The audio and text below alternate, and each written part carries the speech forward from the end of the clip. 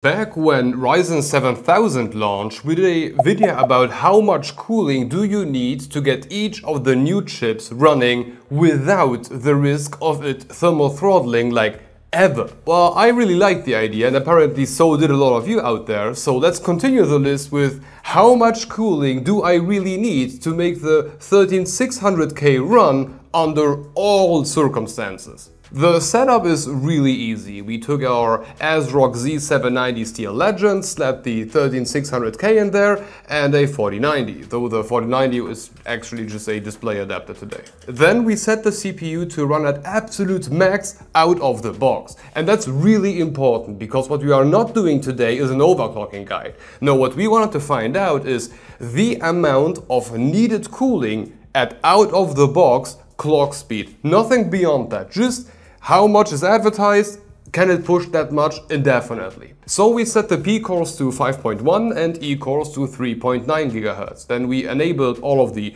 turbo and then speed boost and XMP because we needed that. And the only thing we disabled was that Intel speed step thing. The reason for that is because it's freaking annoying. That thing just reduces practically everything after like a minute or two, which is really not what we want. We wanted to know what CPU cooler can survive a permanent boost clock. So the stage is set, 5.1 and 3.9 GHz, everything's still on auto because we are still out of the box, and a total of 183 watts package power for an i5. What the hell? At this point, let me introduce our CPU cooler reference list. This is the chart created by our standard CPU cooler benchmark. And the thing is that it was created using a 3900X at 135 watts, which of course is not a 13600K. So we removed all of the values, all of the scales, but what we can still do with it is use it as a reference list to how coolers perform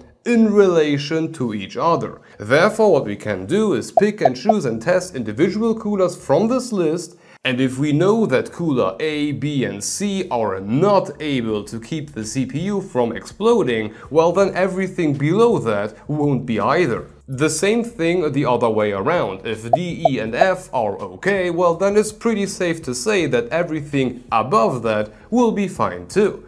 And all we actually need to do is to find out the exact moment where the list splits into yays and nays. Now the last thing we need to set is a max temperature that the CPU can get before we say the cooler is defeated. And I would say 100 degrees C is a nice value. It's definitely not good, don't get me wrong, but it's given that we are pushing max performance 24/7, which usually the CPUs tend to not to do, I think it's a pretty safe metric. So, I guess let's just get to it. For some stupid reason, I started testing individual coolers going from top down, which was rather stupid, given that it was pretty clear that a 420 AIO will be capable of handling a mid-range chip. Yeah, really my bad here.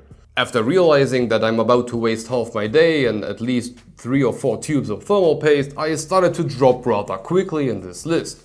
But very surprisingly to me, we reached the outer border extremely quickly, like the Scythe Mugen 5 Rev C. This one managed to keep the 13600K at 96 degrees C whilst it was pushing that 183 watts load. Not that 96 is good, but it is still survivable.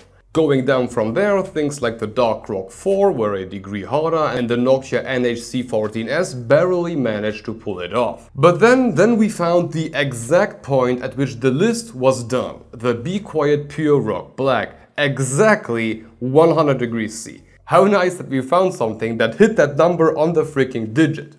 So this is the first theoretical list. Under the assumption that the CPU is pushing max turbo boost speed at auto voltage 24/7, this is what will be able to keep it below 100 degrees C, given that we are in a 23 degrees C room. A bit sad, but definitely not as depressing as I kind of feared it would look like. That being said, a few things here. Our entire test was conducted in an open air, so no case environment, and we are in a 23 degrees C room. So if you live in a place where it's like 30 degrees all the time, or if you have a case that is built like a brick wall, well, those numbers will worsen for you. But also keep in mind that I pushed everything what this CPU is capable of before we get into overclocking territory. But if you just let it do its own thing, it will not stay at that amount of heat for a long time. It won't necessarily thermal throttle, but things like, for example, Intel SpeedStep will just push everything down after like a minute. And to be exact, it will push from those 183 to 160 watts down. And to give you an example, our Pure Rock 2 then dropped down to 95 degrees C, like instantly. So that's a huge deal. So please keep in mind that the list we created here is rather conservative, but I can still stand behind that. If I am deciding for a cooling solution, I don't want to get anything that may cripple my chip under some circumstances. No, what I want to have is a system that can run always at max performance, at max boost, at max everything, without the risk of it ever throttling down. So, although the list was already quite conservative, it's actually not conservative enough for me. Considering that cases tend to add heat instead of removing it, here is like my adjusted list, the coolers that I would be comfortable using if I would be selling a PC using a 13600K. Oh, and before I forget it, if you lie below that I'm okay with this line, don't worry that much. If you are gaming, for example, you are not pushing even nearly the amount of power that we did today, not even close. But still, if you are looking for a appropriate cooler for a 13600K, yeah, try staying in the green area. No need to get something that you cannot really rely on under certain conditions. But okay, I guess this should be it for today and my unhealthy obsession of letting Firmax CPU burner run wild. But if you want to keep watching, have a look at our minimum cooler video on the 7950X. If you ever had issues with your masculinity, just see how short that list is. By the way, we also have a Discord server and it's really filling up, so if you want to join, the link is in the description below. Anyway, thank you for watching and hope to see you in the next one. Bye bye.